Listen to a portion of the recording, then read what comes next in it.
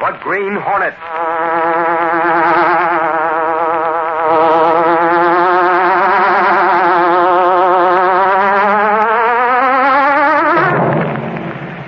He hunts the biggest of all game, public enemies who try to destroy our America.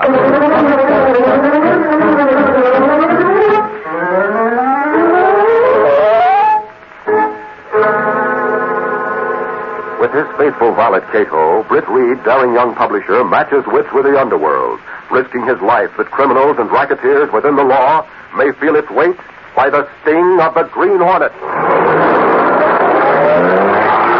Ride with Britt Reed as he races toward another thrilling adventure in the story, Reservoir for Murder. The Green Hornet strikes again.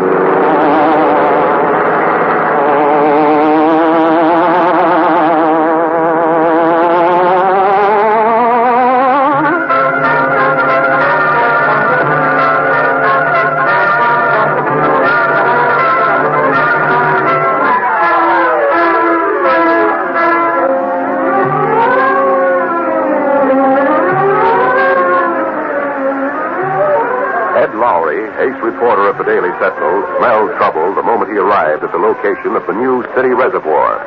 As he walked across the cluttered ground toward the concrete abutments, he noticed that the men seemed to be especially busy with one section of the retaining wall.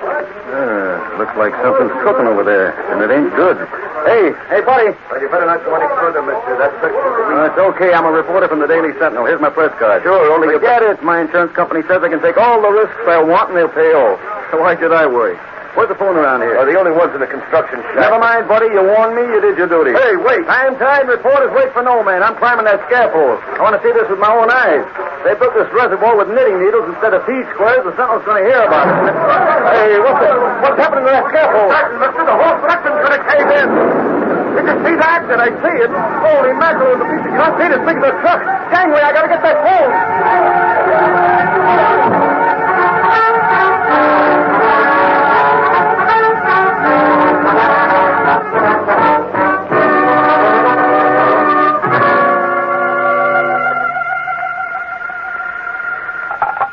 Daily Sentinel, publisher's office. Casey, this is Lowry. Where's the boss? What's the matter, Lowry? You sound The excited. reservoir. Give me the boss. It's coming down around my ears. Case, is that Lowry? Yes, it's Lowry, Mr. Reed. Right. Hello, Lowry. Boss, that's it with the McCoy. One section is caving in. The reservoir going? This case got Gunnigan. Yes, sir. Hannigan.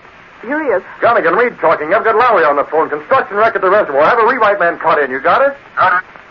Okay, Lowry, you give it to the rewrite man. Okay, boss. Can you see what's going on? Sure, I have a ringside seat up in the construction shack. I can see from the window. Okay, Mr. Reed. All set, Lowry. The rewrite man's listening. Go ahead.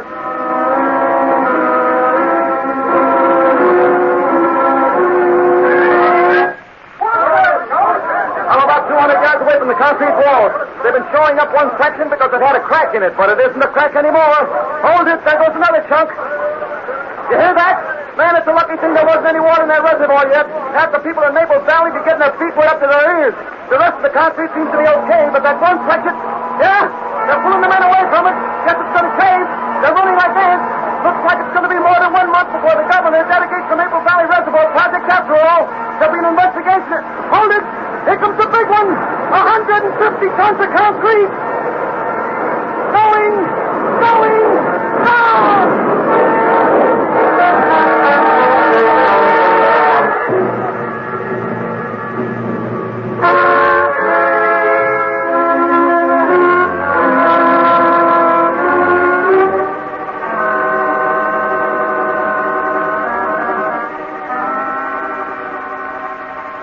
Several hours later, darkness had fallen over the wreckage of the reservoir wall.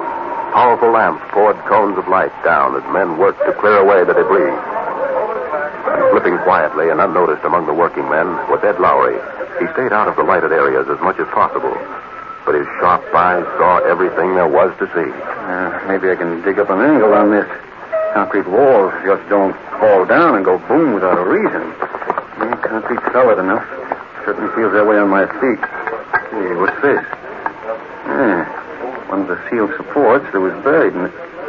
Feels funny. It's got a sharp edge. Lowry, my friend, maybe you're onto something here. Now, where did I put those matches? Let's have a look at the edge of this girder. Come on, light. Come. Well, plasterly on the front page. No wonder that concrete wall caved in. Holy mackerel, this girder is... Hey, let go of me. What are you doing? What are you trying to do?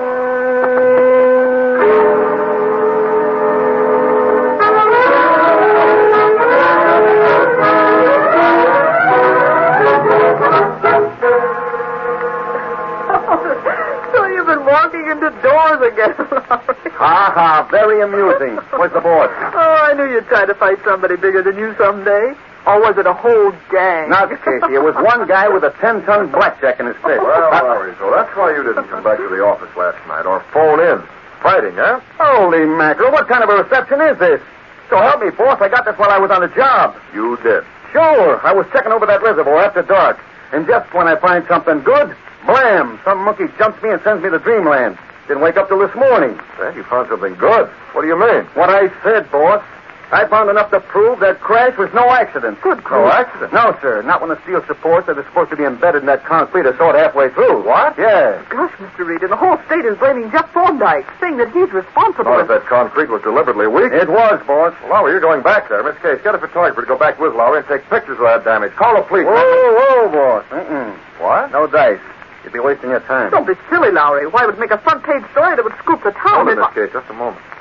Go on, Lowry. We'd be wasting our time. Why? Because those steel girders aren't there anymore. Go on. When I woke up, I started to look again. Boss, somebody cleared those girders out of there like Lewis took bear. What good is a story without proof?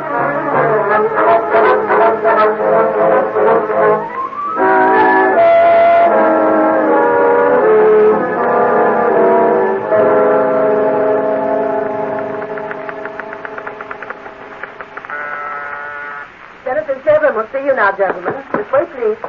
Okay, Thorndyke, keep your chin up. I'm glad you're here, Reed. It's good to have someone backing me up. Senator just got the axe out for me. Can't say I blame him. Caving wasn't your fault, Thorndyke. Yes, I know the Senate wanted, but someday we'll prove it. I doubt very much if you can prove that, Reed. Hello, Senator. Hello. You may go, Miss Fairfield. Yes, sir.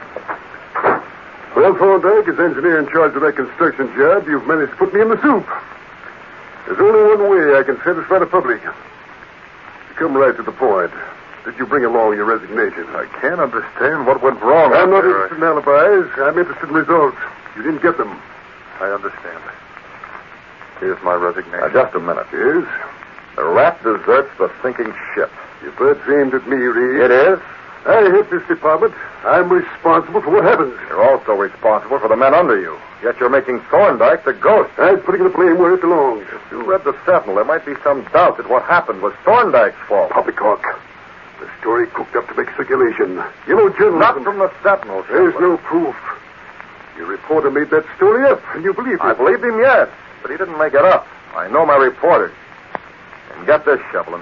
The public has faith in the Sentinel, too. I've no time for... Which is just what I said. You're yapping about the interest of the public. Well, get this, Shepard. The Sentinel has a circulation that's almost as big as all the others combined. And this morning, after our story, our switchboard was flooded with phone calls. Phone calls about what? About the cave-in at the new reservoir. Shepard, if you're interested in public opinion, you might be interested to know that the public does believe that story in the Sentinel.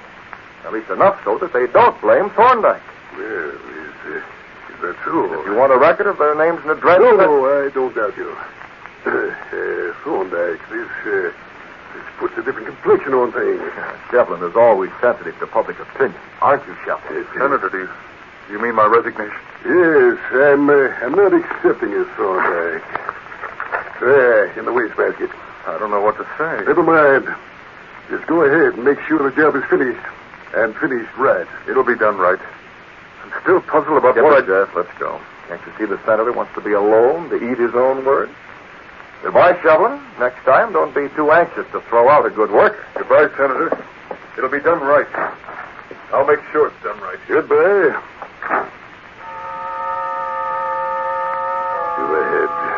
Go ahead and finish that job. And when it's done, I'll make absolutely sure Thorndyke loses his job. I'll make it positive.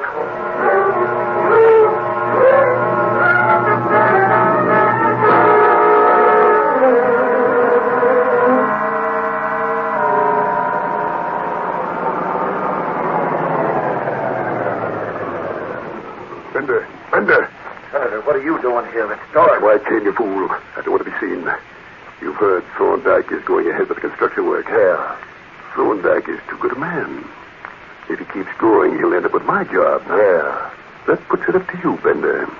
This time, I want a big accident, you understand. Big enough so that not even the Sentinel can keep Thorndyke in his job. They'll be finished with the construction in 3 weeks, Senator. The water will be piling up behind the dam. A whole lot of water, Senator. That's it, Bender. I think you understand. Yeah, I understand. If the water should break that retaining wall and flood the valley, there'd be a lot of damage. Thorndyke couldn't explain that. Yeah, Senator. And besides, there wouldn't be any evidence. The water would wash away every sign. Okay, Senator, you can count on it. There's going to be a flood.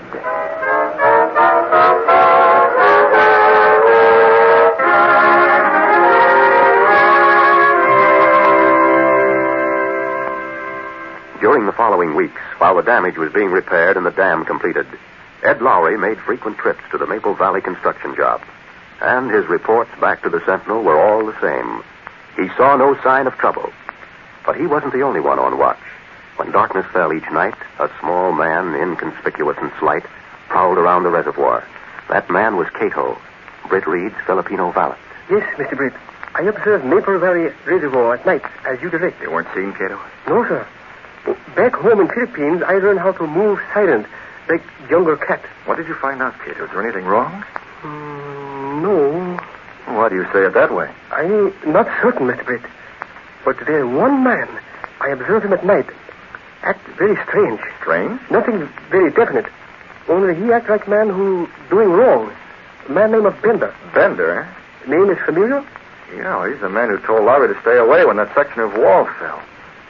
I wonder. Yes? I wonder if he's the one who could have knocked Lowry out that same night. Oh, it's possible, yes. You keep watching, Cato. Pretty soon that job will be completed. We don't want anything to happen.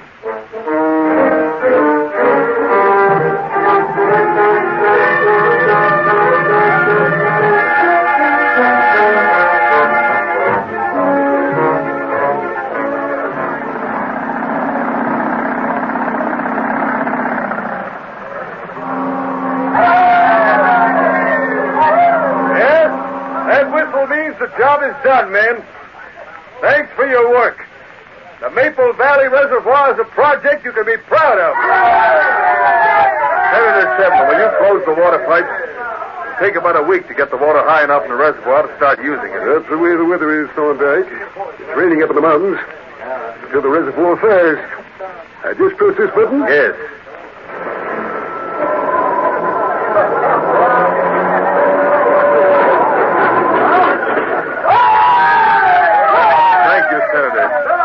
Thanks for letting me finish this job. Yes. Well, here comes some rain. You'll excuse me. I'll get to my car.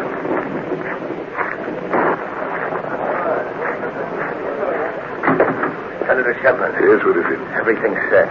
This rain ought to speed it up, too. Not allowed. Oh, there's nobody to hear. Just a couple of more days and it'll be Thorndyke's finish. He's riding high. It'll be his finish. It better be.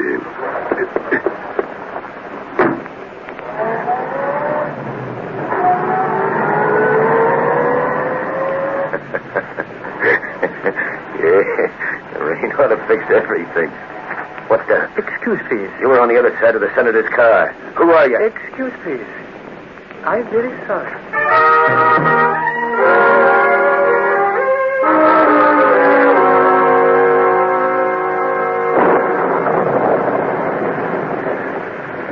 Mr. Britt, I come back to apartment at once.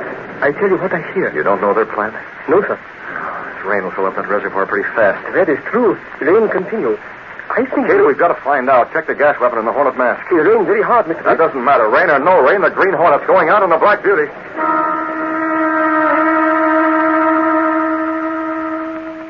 A few minutes later, Britt Reed and his Filipino valet Cato stepped through a secret panel in Britt Reed's bedroom, then along a narrow passage built within the wall itself, down narrow creaking stairs that led around a corner and connected directly with another building on a little-used, dead-end side street. Seen from the street, this building looked deserted, empty like all the others. No one could guess that within its bleak walls stood the supercharged Black Beauty, streamlined car of the Green Hornet. Go ahead, Cato. We're going to find this man Bender. We'll get the answer.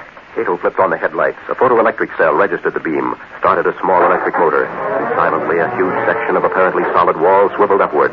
The sleek black car rolled into the street, turned and headed north toward Maple Valley. And behind it, the wall once more dropped into place.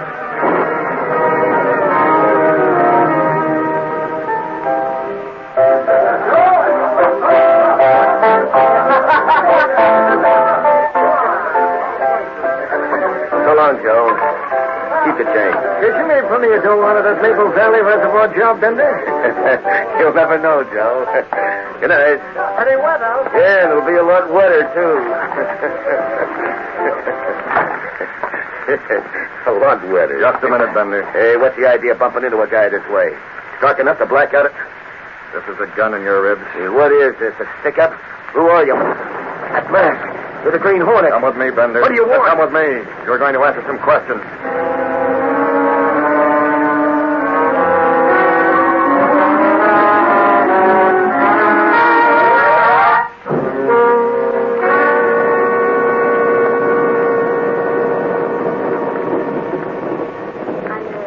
It's raining even harder upstate than it is here in the city, Senator. Yes, Miss Darcy.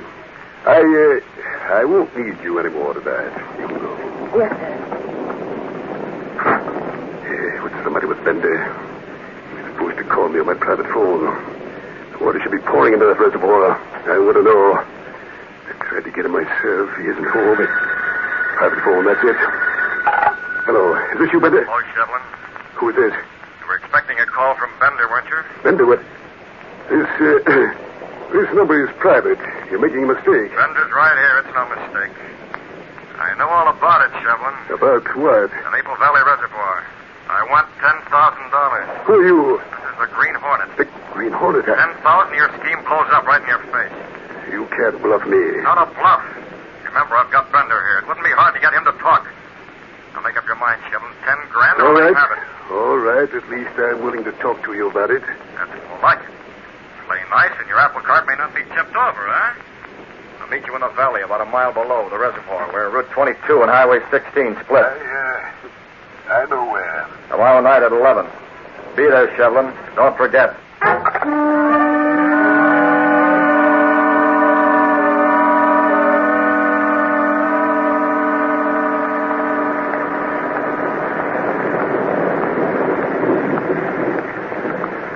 You make phone calls, yes? All set. Tomorrow night at 11. Where is Bender? You give him gas from gun, Mr. Britt. He in his car, unconscious. What do we do between now and tomorrow night, please? You take care of Bender? Oh, I keep him unconscious till then, yes. Good. I'll take the black duty and head back to town. I want to be at the Sentinel tomorrow. I'll meet you at 11 in the evening. Oh, where is meeting? The junction of Route 22 and State Highway 16 in the valley here, Cato. And take care of Bender.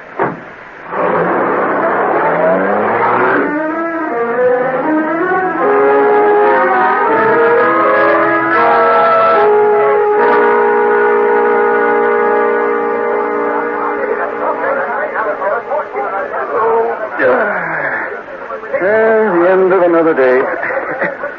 What time you got, Casey? 5:30. Will you come along, Mr. Thorndyke, to Mr. Reed's office? Oh, yeah. Nice guy, Thorndyke. I like him. I wonder if he'll get shovels down. Well, I hope so. Somebody ought to. Still raining. All day and since yesterday. This rain has me a little worried, Reed. The Maple Valley Reservoir. Don't be foolish, Thorndyke. You have men up there, haven't you? Well, yes, but if something unforeseen Oh, occurs... forget it. Say, Lowry. What gives, boss? I've got to head for home. I have an appointment tonight. Oh, will you and Miss Case keep Mr. Thorndyke from getting the jitters? Now that his work's done, he has plenty of time for worrying, so keep him occupied. You might show him around the Sentinel. Perhaps he's never seen a great newspaper at work.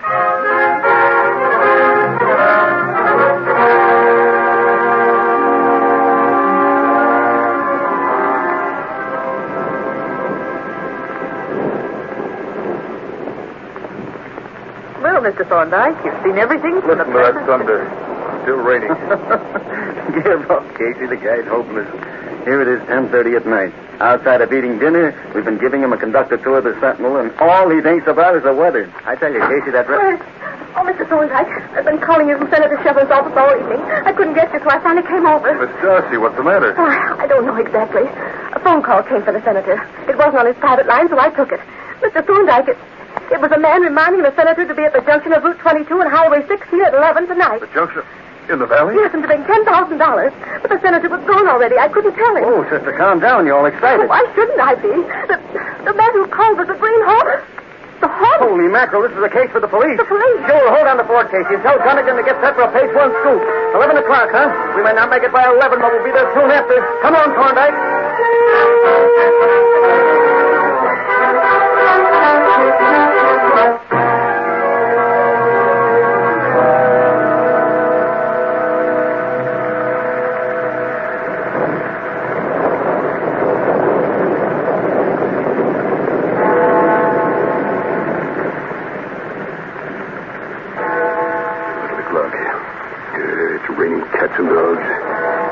Back in my car. What? Who's that? This car was empty. No, don't shoot, Hornet. Don't shoot me. Where am I? Linda, how did you get here? Still shoveling. I brought him. The Hornet. I'm in the back seat. Got a gun. How about that 10 grand, shoveling? Oh, Hornet, let's talk this over. Go, shoveling. Money talks. Yes. Here you are. Thanks. $2 count, but if it isn't all here... It's there. Good. I told your secretary... What's it? My secretary. Yes, I called this evening. Just wanted to remind you. I got no answer on that phone. She doesn't know I mixed up in anything crooked. You ruined me. Oh, now isn't that too bad? Now that I think of it, she was a little surprised. But that's your tough luck, shoveling. I got the money and the car coming. The car. That was big, please. Get out of here. Get out. I will, shoveling, but first... No, don't shoot me. Don't get flat. Is this for you, Thunder? I'll just use my fist. This kiddo. Don't keep to the police or eyes. Remind me to send this 10,000 to the Red Cross, will you? Let's get to the Black Beauty. But, Mr. Britt, I don't understand. Don't understand what, Cato? Even when police get here, even when they find those two, what good is that? It's not possible they prove they are criminals. Don't worry about that, Cato. But I do worry. How police know unless Senator or Senate talks? They not talk. I said don't worry. Let's go, Cato.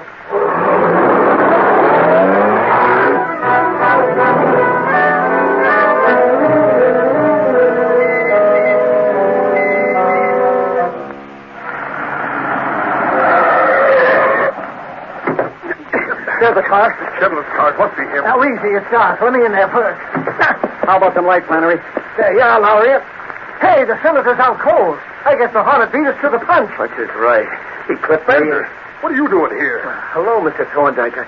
I ain't doing nothing. Nothing. We come all the way out here into the valley to catch the Green Hornet, and what happened? Nothing. The Hornet was here, mister. He was here. What did you say?